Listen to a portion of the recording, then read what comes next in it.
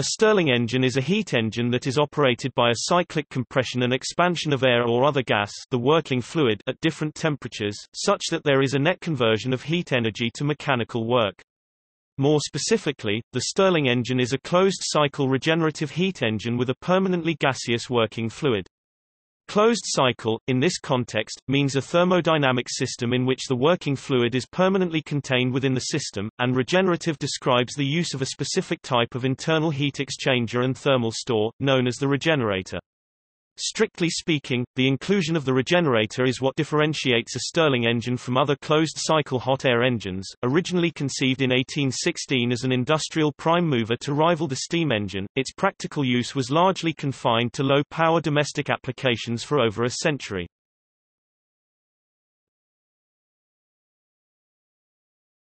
Topic: History. The early hot air engines. Robert Stirling is considered as one of the fathers of hot air engines, notwithstanding some earlier predecessors, notably Amintons, who succeeded in building, in 1816, the first working hot air engine. He has been later followed by Cayley.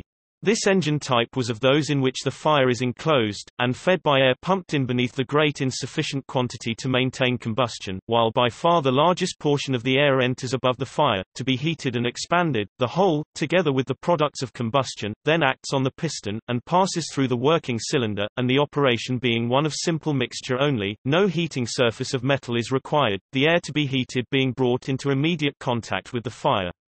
Stirling came up with a first air engine in 1816. The principle of the Stirling air engine differs from that of Sir George Cayley 1807, in which the air is forced through the furnace and exhausted, whereas in Stirling's engine the air works in a closed circuit. It was to it that the inventor devoted most of his attention. A 2-horsepower engine, built in 1818 for pumping water at an Ayrshire quarry, continued to work for some time, until a careless attendant allowed the heater to become overheated. This experiment proved to the inventor that, owing to the low working pressure obtainable, the engine could only be adapted to small powers for which there was at that time no demand. The Stirling 1816 patent was also about an economizer, is the predecessor of the regenerator.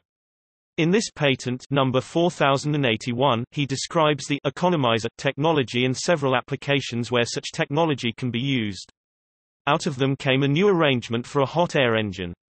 In 1818, one engine was built to pump water from a quarry in Ayrshire, but due to technical issues, the engine was abandoned for a time.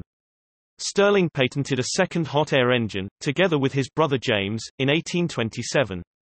They inverted the design so that the hot ends of the displacers were underneath the machinery, and they added a compressed air pump so the air within could be increased in pressure to around 20 atmospheres. The two Stirling brothers were followed shortly after 1828 by Parkinson and Crossley and Arnott in 1829. These precursors, to whom Ericsson should be added, have brought to the world the hot air engine technology and its enormous advantages over the steam engine. Each of them came with his own specific technology, and although the Stirling engine and the Parkinson and Crossley engines were quite similar, Robert Stirling distinguished himself by inventing the regenerator. Parkinson and Crossley introduced the principle of using air of greater density than that of the atmosphere, and so obtained an engine of greater power in the same compass. James Stirling followed this same idea when he built the famous Dundee engine. The Stirling patent of 1827 was the base of the Stirling third patent of 1840. The changes from the 1827 patent were minor but essential, and this third patent led to the Dundee engine. James Stirling presented his engine to the Institution of Civil Engineers in 1845. The first engine of this kind which, after various modifications, was efficiently constructed and heated, had a cylinder of 12 inches approximately, 30 centimeters in diameter, with a length of stroke of 2 feet approximately 61 centimeters, and made 40 strokes or revolutions in a minute, 40 revolutions per minute. This engine moved all the machinery at the Dundee Foundry Company's works for 8 or 10 months, and was previously found capable of raising 320,000 kgs 700,000 pounds 60 centimeters 2 feet in a minute approximately, 21 HP. Finding this power insufficient for their works, the Dundee Foundry Company erected the second engine, with a cylinder of 16 inches approximately 40 centimeters in diameter, a stroke of 4 feet approximately 1.20 meters, and making 28 strokes in a minute. When this engine had been in continual operation for upwards of 2 years, it had not only performed the work of the foundry in the most satisfactory manner, but had been tested, by a friction brake on a third mover, to the extent of lifting nearly 687,000, 1,500,000 pounds, approximately, 45 HP.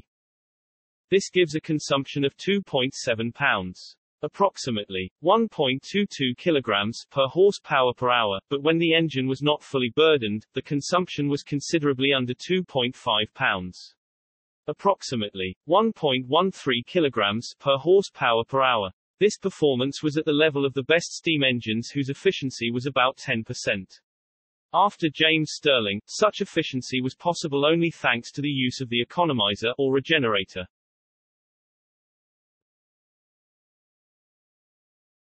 Topic: Invention and early development. The Stirling engine, or Stirling's air engine as it was known at the time, was invented and patented in 1816. It followed earlier attempts at making an air engine but was probably the first put to practical use when, in 1818, an engine built by Stirling was employed pumping water in a quarry. The main subject of Stirling's original patent was a heat exchanger, which he called an economizer, for its enhancement of fuel economy in a variety of applications. The patent also described in detail the employment of one form of the economizer in his unique closed-cycle air engine design, in which application it is now generally known as a regenerator.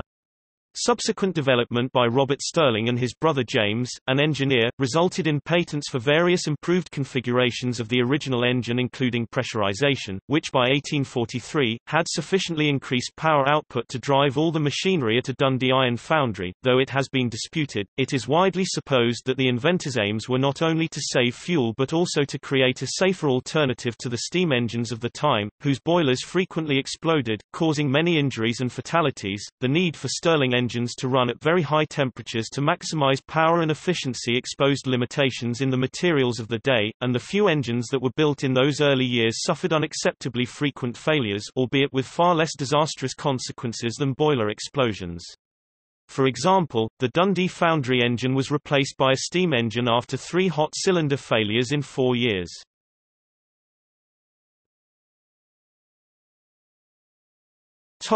Later 19th century. Subsequent to the replacement of the Dundee foundry engine, there is no record of the Stirling brothers having any further involvement with air engine development, and the Stirling engine never again competed with steam as an industrial-scale power source. Steam boilers were becoming safer and steam engines more efficient, thus presenting less of a target for rival prime movers. However, beginning about 1860, smaller engines of the Stirling, hot air type were produced in substantial numbers for applications in which reliable sources of low to medium power were required, such as pumping air for church organs or raising water. These smaller engines generally operated at lower temperatures so as not to tax available materials, and so were relatively inefficient.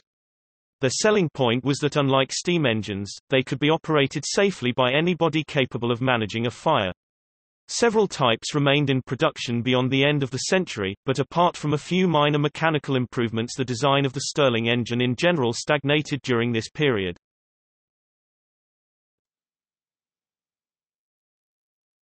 Topic: 20th century revival. During the early part of the 20th century, the role of the Stirling engine as a domestic motor was gradually taken over by electric motors and small internal combustion engines. By the late 1930s, it was largely forgotten, only produced for toys and a few small ventilating fans. Around that time, Philips was seeking to expand sales of its radios into parts of the world where grid electricity and batteries were not consistently available. Philips management decided that offering a low-power portable generator would facilitate such sales and asked a group of engineers at the company's research lab in Eindhoven to evaluate alternative ways of achieving this aim.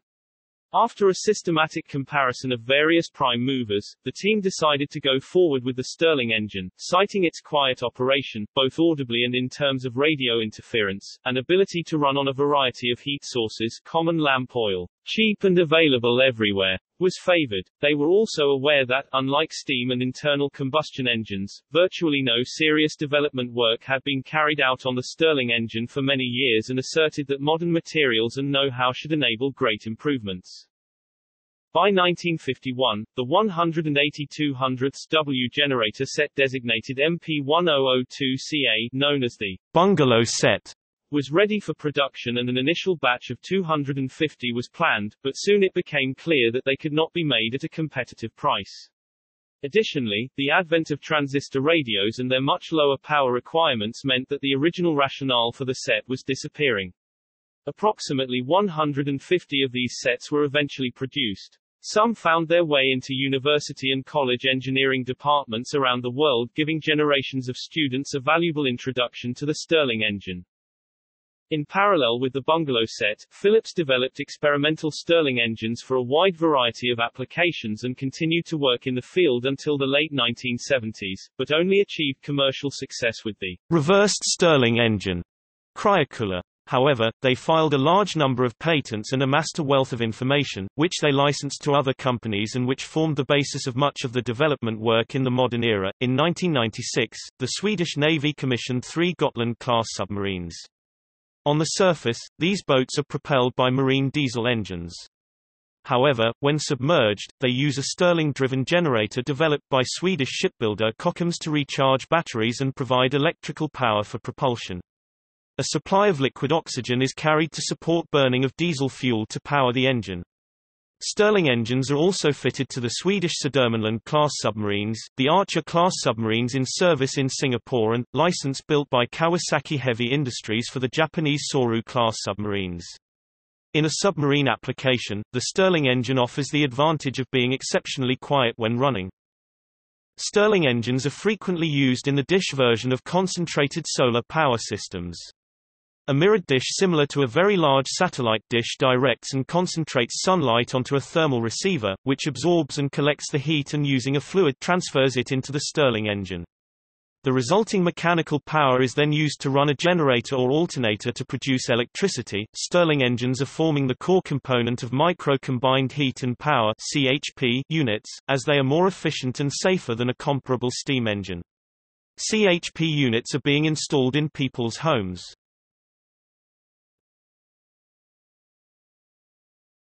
Topic: Name and classification.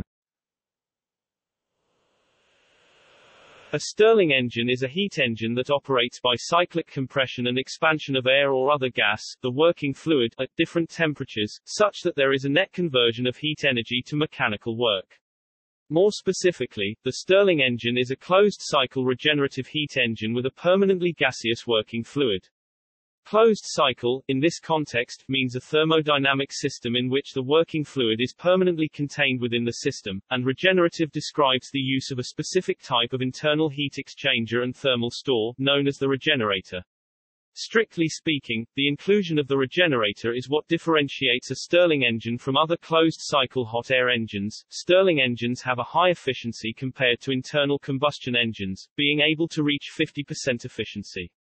They are also capable of quiet operation and can use almost any heat source. The heat energy source is generated external to the Stirling engine rather than by internal combustion as with the Otto cycle or diesel cycle engines.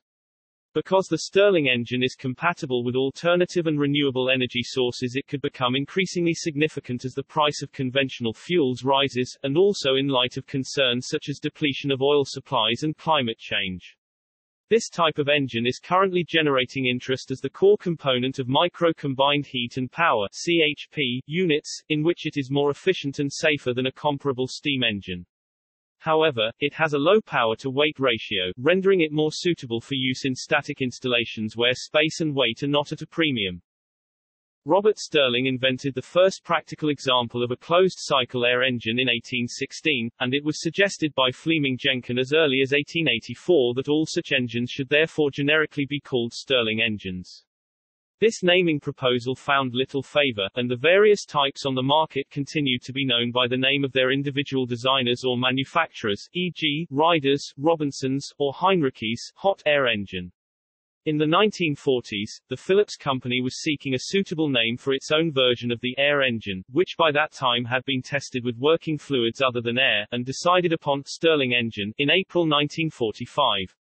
However, nearly 30 years later, Graham Walker still had cause to bemoan the fact such terms as hot air engine remained interchangeable with Stirling engine, which itself was applied widely and indiscriminately, a situation that continues. Like the steam engine, the Stirling engine is traditionally classified as an external combustion engine, as all heat transfers to and from the working fluid take place through a solid boundary heat exchanger, thus isolating the combustion process and any contaminants it may produce from the working parts of the engine. This contrasts with an internal combustion engine where heat input is by combustion of a fuel within the body of the working fluid. Most of the many possible implementations of the Stirling engine fall into the category of reciprocating piston engine.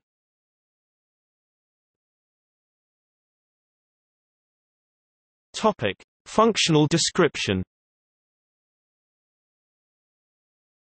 The engine is designed so the working gas is generally compressed in the colder portion of the engine and expanded in the hotter portion, resulting in a net conversion of heat into work. An internal regenerative heat exchanger increases the Stirling engine's thermal efficiency compared to simpler hot air engines lacking this feature.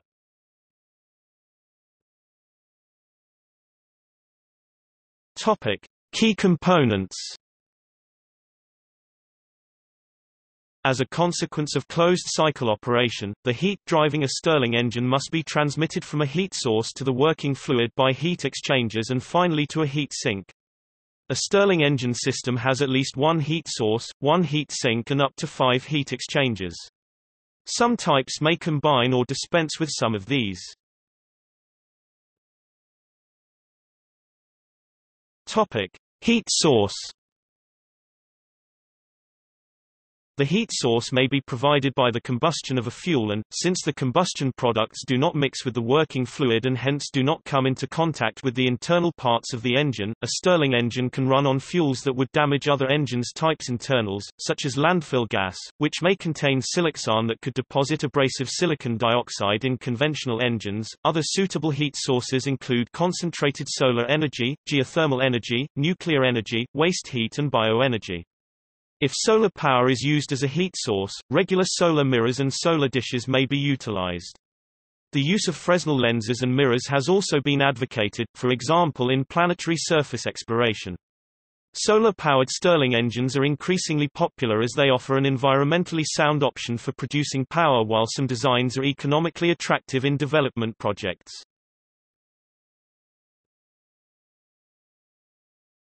Topic: Heater, hot side heat exchanger. In small, low-power engines this may simply consist of the walls of the hot spaces, but where larger powers are required a greater surface area is needed to transfer sufficient heat. Typical implementations are internal and external fins or multiple small bore tubes. Designing Stirling engine heat exchangers is a balance between high heat transfer with low viscous pumping losses, and low dead space unswept internal volume. Engines that operate at high powers and pressures require that heat exchangers on the hot side be made of alloys that retain considerable strength at high temperatures and that don't corrode or creep.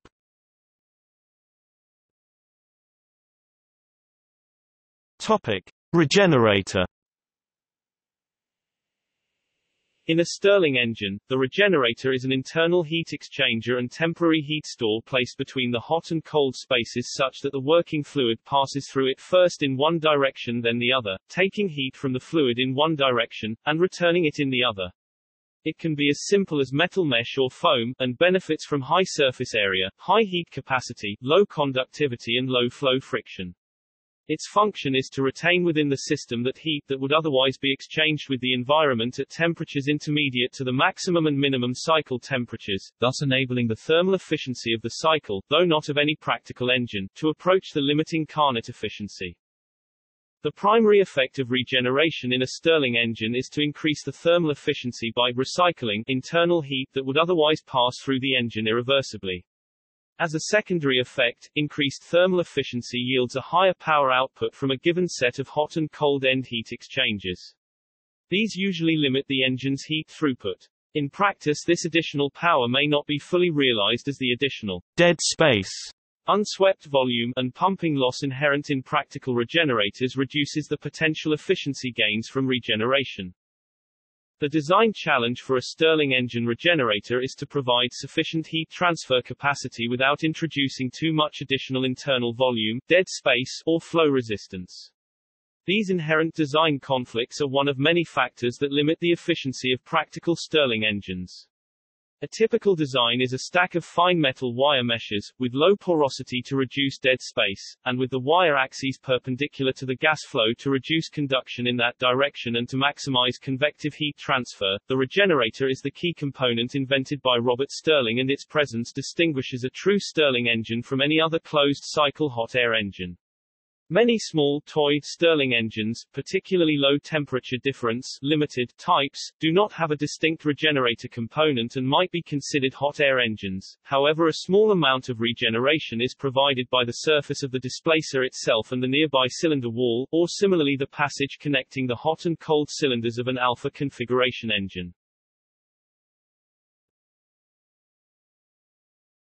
Topic: Cooler, cold side heat exchanger. In small, low-power engines this may simply consist of the walls of the cold spaces, but where larger powers are required a cooler using a liquid like water is needed to transfer sufficient heat.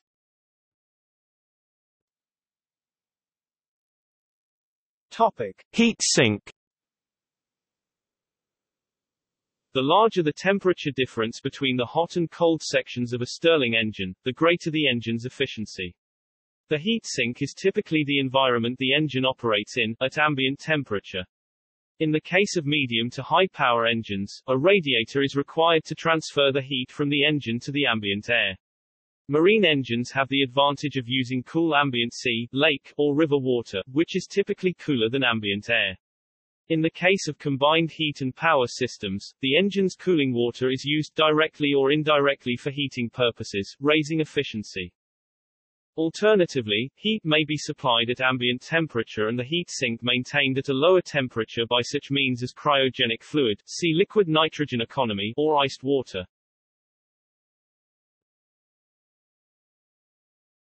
Topic: Displacer. The displacer is a special-purpose piston, used in beta and gamma-type Stirling engines, to move the working gas back and forth between the hot and cold heat exchangers. Depending on the type of engine design, the displacer may or may not be sealed to the cylinder, i.e. it may be a loose fit within the cylinder, allowing the working gas to pass around it as it moves to occupy the part of the cylinder beyond.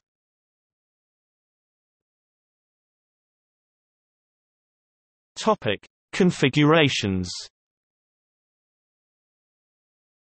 There are three major types of Stirling engines, that are distinguished by the way they move the air between the hot and cold areas.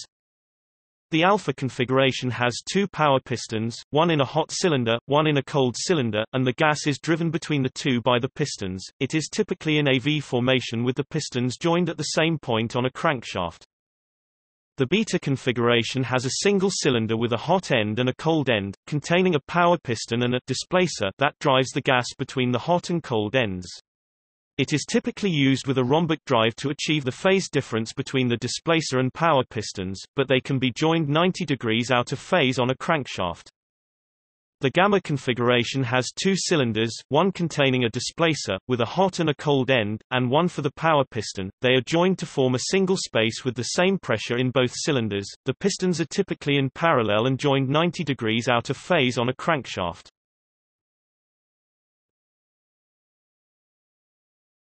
Topic: Alpha configuration operation. An alpha Stirling contains two power pistons in separate cylinders, one hot and one cold. The hot cylinder is situated inside the high-temperature heat exchanger and the cold cylinder is situated inside the low-temperature heat exchanger. This type of engine has a high power-to-volume ratio but has technical problems because of the usually high temperature of the hot piston and the durability of its seals. In practice, this piston usually carries a large insulating head to move the seals away from the hot zone at the expense of some additional dead space. The crank angle has a major effect on efficiency and the best angle frequently must be found experimentally. An angle of 90 degrees frequently locks. The following diagrams do not show internal heat exchangers in the compression and expansion spaces, which are needed to produce power. A regenerator would be placed in the pipe connecting the two cylinders.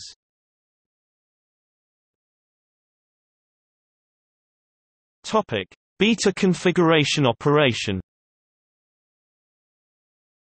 A beta Stirling has a single power piston arranged within the same cylinder on the same shaft as a displacer piston. The displacer piston is a loose fit and does not extract any power from the expanding gas but only serves to shuttle the working gas between the hot and cold heat exchangers.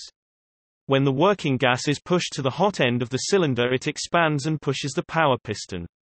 When it is pushed to the cold end of the cylinder, it contracts and the momentum of the machine, usually enhanced by a flywheel, pushes the power piston the other way to compress the gas. Unlike the alpha type, the beta type avoids the technical problems of hot moving seals, as the power piston is not in contact with the hot gas. Again, the following diagrams do not show any internal heat exchangers or a regenerator, which would be placed in the gas path around the displacer. If a regenerator is used in a beta engine, it is usually in the position of the displacer and moving, often as a volume of wire mesh.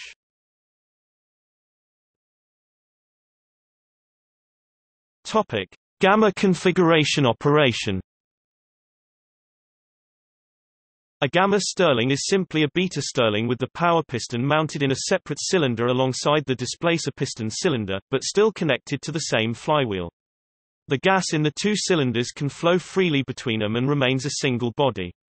This configuration produces a lower compression ratio because of the volume of the connection between the two, but is mechanically simpler and often used in multi-cylinder Stirling engines.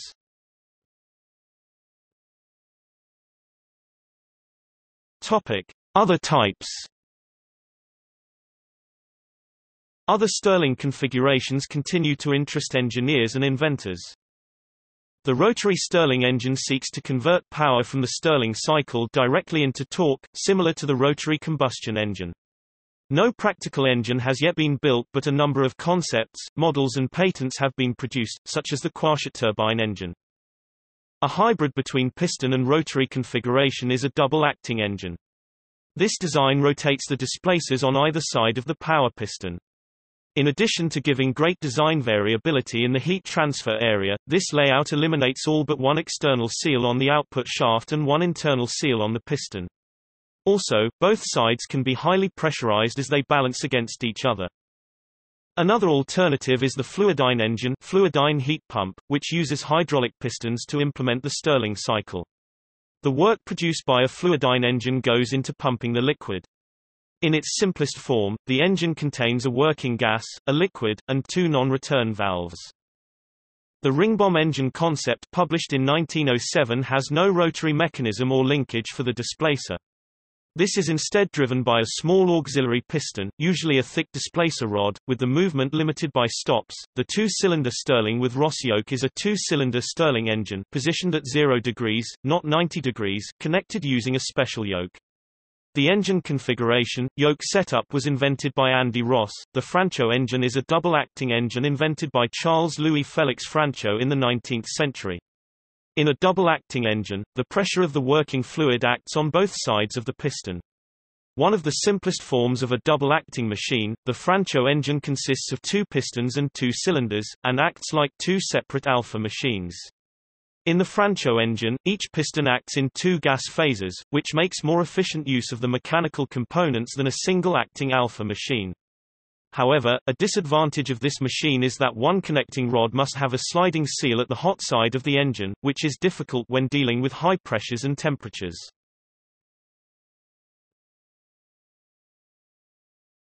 Topic: Free-piston Stirling engines. Free-piston Stirling engines include those with liquid pistons and those with diaphragms as pistons. In a free-piston device, energy may be added or removed by an electrical linear alternator, pump or other coaxial device. This avoids the need for a linkage, and reduces the number of moving parts. In some designs, friction and wear are nearly eliminated by the use of non-contact gas bearings or very precise suspension through planar springs. 4 basic steps in the cycle of a free-piston Stirling engine are: the power piston is pushed outwards by the expanding gas, thus doing work.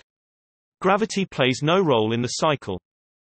The gas volume in the engine increases and therefore the pressure reduces, which causes a pressure difference across the displacer rod to force the displacer towards the hot end. When the displacer moves, the piston is almost stationary and therefore the gas volume is almost constant. This step results in the constant volume cooling process, which reduces the pressure of the gas. The reduced pressure now arrests the outward motion of the piston and it begins to accelerate towards the hot end again and by its own inertia, compresses the now cold gas, which is mainly in the cold space. As the pressure increases, a point is reached where the pressure differential across the displacer rod becomes large enough to begin to push the displacer rod and therefore also the displacer towards the piston and thereby collapsing the cold space and transferring the cold, compressed gas towards the hot side in an almost constant volume process. As the gas arrives in the hot side, the pressure increases and begins to move the piston outwards to initiate the expansion step as explained in 1. In the early 1960s, W. T. Beale invented a free-piston version of the Stirling engine to overcome the difficulty of lubricating the crank mechanism. While the invention of the basic free-piston Stirling engine is generally attributed to Beale, independent inventions of similar types of engines were made by E. H. Cook Yarborough and C. West at the Harwell Laboratories of the UK AERE. G. M. Benson also made important early contributions and patented many novel free-piston configurations. The first known mention of a Stirling cycle machine using freely moving components is a British patent disclosure in 1876. This machine was envisaged as a refrigerator, i.e., the reversed Stirling cycle. The first consumer product to utilize a free-piston Stirling device was a portable refrigerator manufactured by Twinbird Corporation of Japan and offered in the U.S. by Coleman in 2004. Topic: Flat Stirling engine. Design of the flat double-acting Stirling engine solves the drive of a displacer with the help of the fact that areas of the hot and cold pistons of the displacer are different. The drive does so without any mechanical transmission. Using diaphragms eliminates friction and need for lubricants. When the displacer is in motion, the generator holds the working piston in the limit position, which brings the engine working cycle close to an ideal Stirling cycle. The ratio of the area of the heat exchanges to the volume of the machine increases by the implementation of a flat design.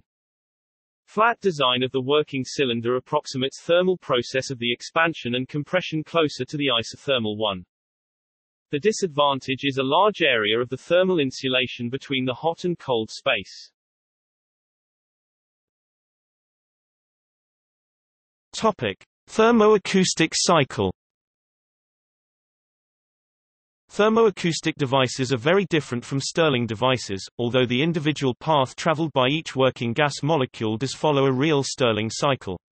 These devices include the thermoacoustic engine and thermoacoustic refrigerator. High-amplitude acoustic standing waves cause compression and expansion analogous to a Stirling power piston, while out-of-phase acoustic traveling waves cause displacement along a temperature gradient, analogous to a Stirling displacer piston. Thus a thermoacoustic device typically does not have a displacer, as found in a beta or gamma Stirling.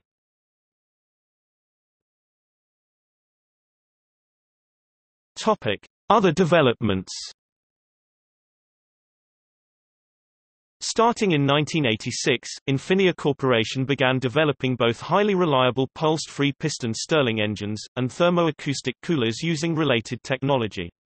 The published design uses flexural bearings and hermetically sealed helium gas cycles, to achieve tested reliabilities exceeding 20 years. As of 2010, the corporation had amassed more than 30 patents, and developed a number of commercial products for both combined heat and power, and solar power. According to press release from September 2013, Infinia filed for bankruptcy. More recently, NASA has considered nuclear decay-heated Stirling engines for extended missions to the outer solar system.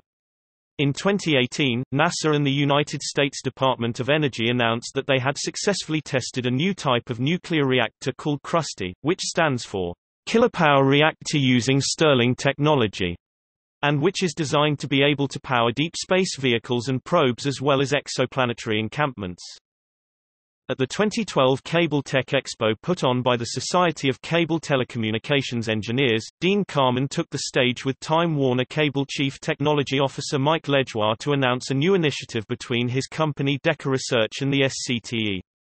Carman refers to it as a Stirling engine.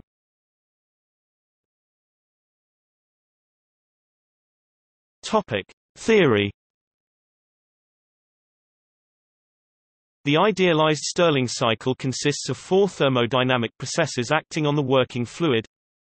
Isothermal expansion. The expansion space and associated heat exchanger are maintained at a constant high temperature, and the gas undergoes near isothermal expansion, absorbing heat from the hot source.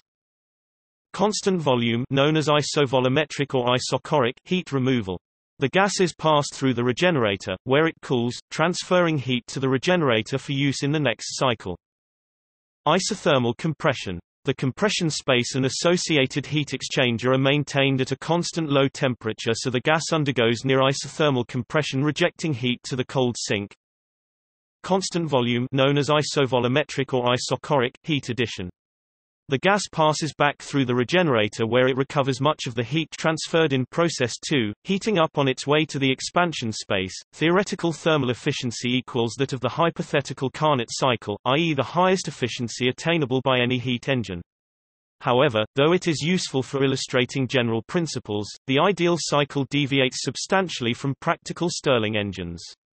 It has been argued that its indiscriminate use in many standard books on engineering thermodynamics has done a disservice to the study of Stirling engines in general. Other real-world issues reduce the efficiency of actual engines, due to the limits of convective heat transfer and viscous flow friction. There are also practical, mechanical considerations. For instance, a simple kinematic linkage may be favored over a more complex mechanism needed to replicate the idealized cycle, and limitations imposed by available materials such as non-ideal properties of the working gas, thermal conductivity, tensile strength, creep, rupture strength, and melting point. A question that often arises is whether the ideal cycle with isothermal expansion and compression is in fact the correct ideal cycle to apply to the Stirling engine. Professor C.J. Rallies has pointed out that it is very difficult to imagine any condition where the expansion and compression spaces may approach isothermal behavior, and it is far more realistic to imagine these spaces as adiabatic. An ideal analysis where the expansion and compression spaces are taken to be adiabatic with isothermal heat exchangers and perfect regeneration was analyzed by Rallies and presented as a better ideal yardstick for Stirling machinery. He called this cycle the pseudo-Stirling cycle or ideal adiabatic Stirling cycle. An important consequence of this ideal cycle is that it does not predict Carnot efficiency. A further conclusion of this ideal cycle is that maximum efficiencies are found at lower compression ratios, a characteristic observed in real machines. In an independent work, T. Finkelstein also assumed adiabatic expansion and compression spaces in his analysis of Stirling machinery.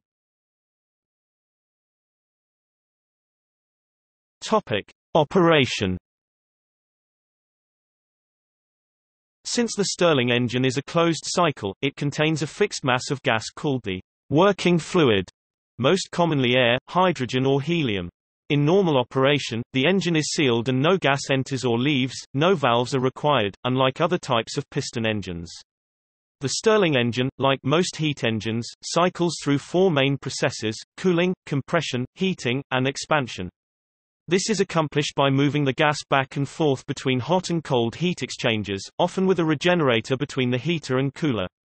The hot heat exchanger is in thermal contact with an external heat source, such as a fuel burner, and the cold heat exchanger is in thermal contact with an external heat sink, such as air fins.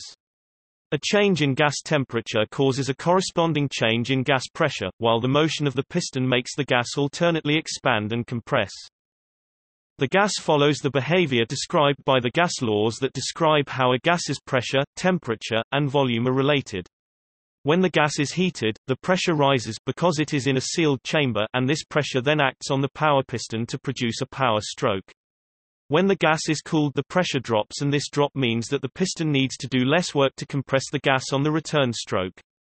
The difference in work between the strokes yields a net positive power output. The ideal Stirling cycle is unattainable in the real world. As with any heat engine, efficiencies of 50% have been reached, similar to the maximum figure for diesel cycle engines. The efficiency of Stirling machines is also linked to the environmental temperature. Higher efficiency is obtained when the weather is cooler, thus making this type of engine less attractive in places with warmer climates. As with other external combustion engines, Stirling engines can use heat sources other than from combustion of fuels. When one side of the piston is open to the atmosphere, the operation is slightly different. As the sealed volume of working gas comes in contact with the hot side, it expands, doing work on both the piston and on the atmosphere. When the working gas contacts the cold side, its pressure drops below atmospheric pressure and the atmosphere pushes on the piston and does work on the gas. To summarize, the Stirling engine uses the temperature difference between its hot end and cold end to establish a cycle of a fixed mass of gas, heated and expanded, and cooled and compressed, thus converting thermal energy into mechanical energy. The greater the temperature difference between the hot and cold sources, the greater the thermal efficiency. The maximum theoretical efficiency is equivalent to that of the Carnot cycle, but the efficiency of real engines is less than this value because of friction and other losses. Very low-power engines have been built that run on a temperature difference of as little as 0.5 K. A displacer-type Stirling engine has one piston and one displacer. A temperature difference is required between the top and bottom of the large cylinder to run the engine. In the case of the low-temperature difference limited Stirling engine, the temperature difference between one's hand and the surrounding air can be enough to run the engine. The power piston in the displacer-type Stirling engine is tightly sealed and is controlled to move up and down as the gas inside expands. The displacer, on the other hand, is very loosely fitted so that air can move freely between the hot and cold sections of the engine as the piston moves up and down. The displacer moves up and down to cause most of the gas in the displacer cylinder to be either heated, or cooled. Note that in the following description of the cycle, the heat source at the bottom, the engine would run equally well with the heat source at the top. When the displacer is near the top of the large cylinder, most of the gas is in the lower section and will be heated by the heat source and expand. This increases the pressure, which forces the piston up, powering the flywheel. The turning of the flywheel then moves the displacer down. When the displacer is near the bottom of the large cylinder, most of the gas is in the upper section and will be cooled and contract, causing the pressure to decrease, which in turn moves the piston down, imparting more energy to the flywheel.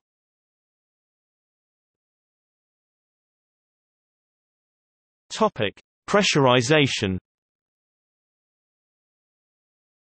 In most high-power Stirling engines, both the minimum pressure and mean pressure of the working fluid are above atmospheric pressure. This initial engine pressurization can be realized by a pump, or by filling the engine from a compressed gas tank, or even just by sealing the engine when the mean temperature is lower than the mean operating temperature. All of these methods increase the mass of working fluid in the thermodynamic cycle. All of the heat exchangers must be sized appropriately to supply the necessary heat transfer rates.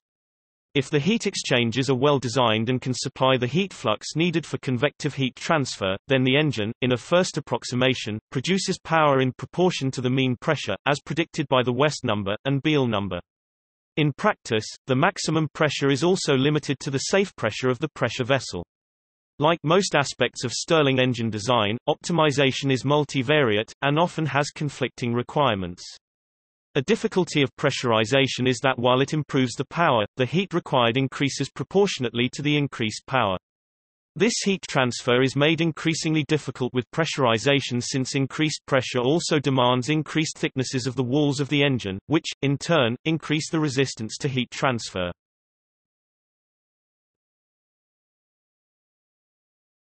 Topic: Lubricants and friction. At high temperatures and pressures, the oxygen in air-pressurized crankcases, or in the working gas of hot air engines, can combine with the engine's lubricating oil and explode. At least one person has died in such an explosion. Lubricants can also clog heat exchangers, especially the Regenerator. For these reasons, designers prefer non-lubricated, low coefficient of friction materials such as Rulon or graphite, with low normal forces on the moving parts, especially for sliding seals. Some designs avoid sliding surfaces altogether by using diaphragms for sealed pistons. These are some of the factors that allow Stirling engines to have lower maintenance requirements and longer life than internal combustion engines.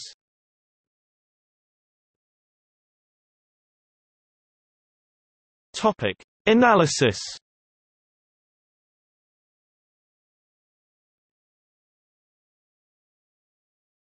Topic: Comparison with internal combustion engines. In contrast to internal combustion engines, Stirling engines have the potential to use renewable heat sources more easily, and to be quieter and more reliable with lower maintenance. They are preferred for applications that value these unique advantages, particularly if the cost per unit energy generated is more important than the capital cost per unit power. On this basis, Stirling engines are cost competitive up to about 100 kilowatts. Compared to an internal combustion engine of the same power rating, Stirling engines currently have a higher capital cost and are usually larger and heavier. However, they are more efficient than most internal combustion engines. Their lower maintenance requirements make the overall energy cost comparable. The thermal efficiency is also comparable for small engines, ranging from 15% to 30%.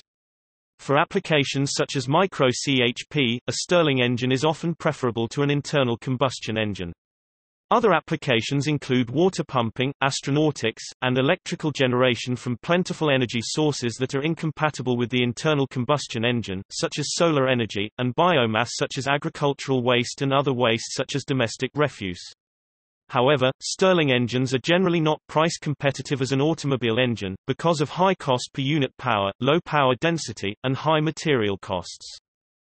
Basic analysis is based on the closed-form Schmidt analysis. Topic: Advantages. Stirling engines can run directly on any available heat source, not just one produced by combustion, so they can run on heat from solar, geothermal, biological, nuclear sources or waste heat from industrial processes. A continuous combustion process can be used to supply heat, so those emissions associated with the intermittent combustion processes of a reciprocating internal combustion engine can be reduced. Some types of Stirling engines have the bearings and seals on the cool side of the engine, where they require less lubricant and last longer than equivalents on other reciprocating engine types. The engine mechanisms are in some ways simpler than other reciprocating engine types. No valves are needed, and the burner system can be relatively simple. Crude Stirling engines can be made using common household materials. A Stirling engine uses a single-phase working fluid that maintains an internal pressure close to the design pressure, and thus for a properly designed system the risk of explosion is low. In comparison, a steam engine uses a two-phase gas-liquid working fluid, so a faulty overpressure relief valve can cause an explosion. In some cases, low operating pressure allows the use of lightweight cylinders. They can be built to run quietly and without an air supply, for air-independent propulsion use in submarines. They start easily, albeit slowly, after warm-up, and run more efficiently in cold weather, in contrast to the internal combustion, which starts quickly in warm weather, but not in cold weather. A Stirling engine used for pumping water can be configured so that the water cools the compression space. This increases efficiency when pumping cold water. They are extremely flexible. They can be used as CHP, combined heat and power, in the winter and as coolers in summer. Waste heat is easily harvested, compared to waste heat from an internal combustion engine, making Stirling engines useful for dual-output heat and power systems. In 1986 NASA built a Stirling automotive engine and installed it in a Chevrolet Celebrity. Fuel economy was improved 45% and emissions were greatly reduced. Acceleration power response was equivalent to the standard internal combustion engine. This engine, designated the Mod 2, also nullifies arguments that Stirling engines are heavy, expensive, unreliable, and demonstrate poor performance. A catalytic converter, muffler and frequent oil changes are not required.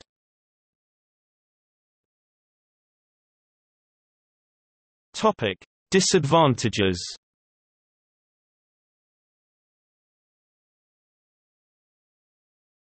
Topic: Size and cost issues. Stirling engine designs require heat exchangers for heat input and for heat output, and these must contain the pressure of the working fluid, where the pressure is proportional to the engine power output. In addition, the expansion side heat exchanger is often at very high temperature, so the materials must resist the corrosive effects of the heat source, and have low creep. Typically these material requirements substantially increase the cost of the engine. The materials and assembly costs for a high-temperature heat exchanger typically accounts for 40% of the total engine cost. All thermodynamic cycles require large temperature differentials for efficient operation. In an external combustion engine, the heater temperature always equals or exceeds the expansion temperature. This means that the metallurgical requirements for the heater material are very demanding. This is similar to a gas turbine, but is in contrast to an Otto engine or diesel engine, where the expansion temperature can far exceed the metallurgical limit of the engine materials, because the input heat source is not conducted through the engine, so engine materials operate closer to the average temperature of the working gas. The Stirling cycle is not actually achievable. The real cycle in Stirling machines is less efficient than the theoretical Stirling cycle. Also, the efficiency of the Stirling cycle is lower where the ambient temperatures are mild, while it would give its best results in a cool environment, such as northern countries' winters. Dissipation of waste heat is especially complicated because the coolant temperature is kept as low as possible to maximize thermal efficiency. This increases the size of the radiators, which can make packaging difficult. Along with materials cost, this has been one of the factors limiting the adoption of Stirling engines as automotive prime movers.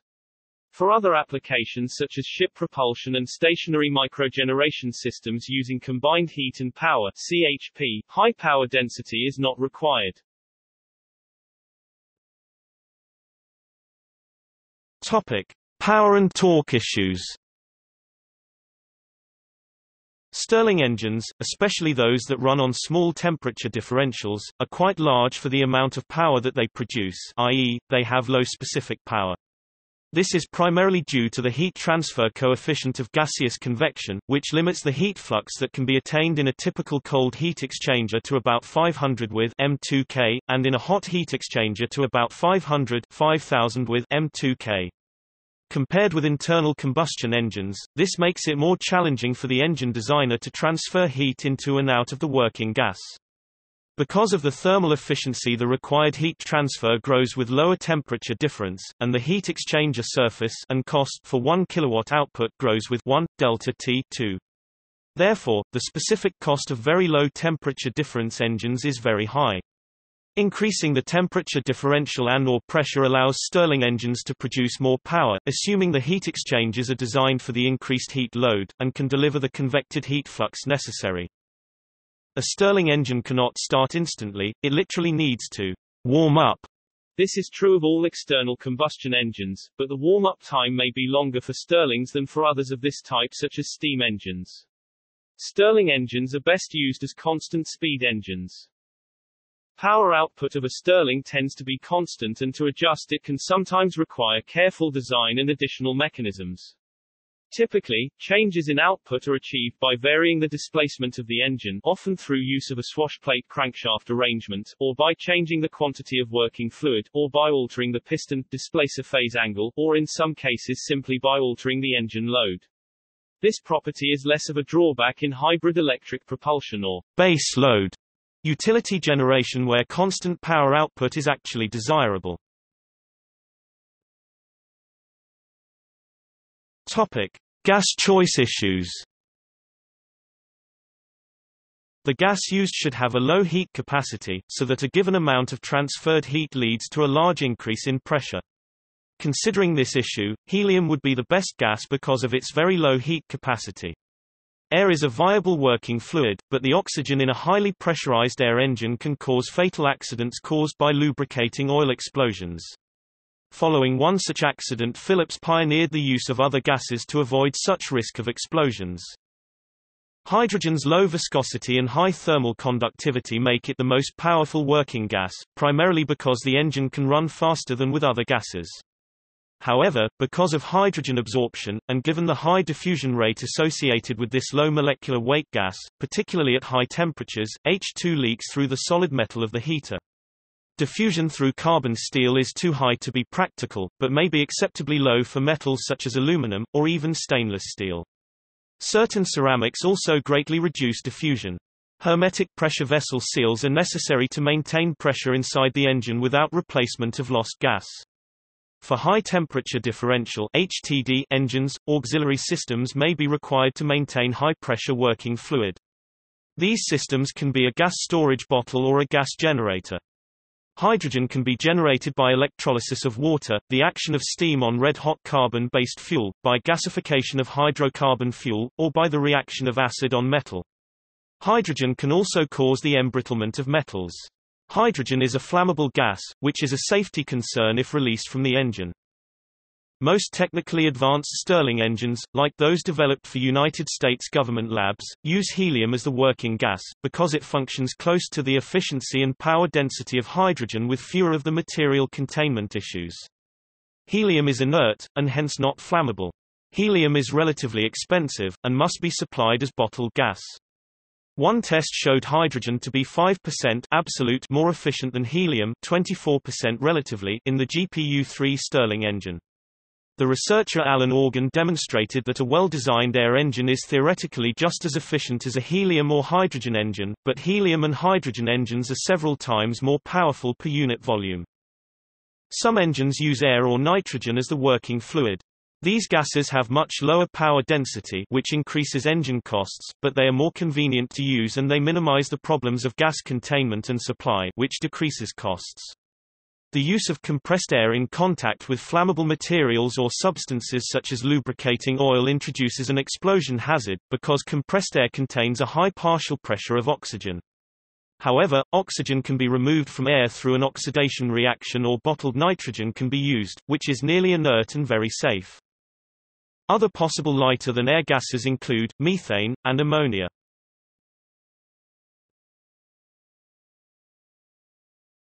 Topic: Applications. Applications of the Stirling engine range from heating and cooling to underwater power systems. A Stirling engine can function in reverse as a heat pump for heating or cooling. Other uses include combined heat and power, solar power generation, Stirling cryocoolers, heat pump, marine engines, low-power aviation engines, and low-temperature difference engines. See also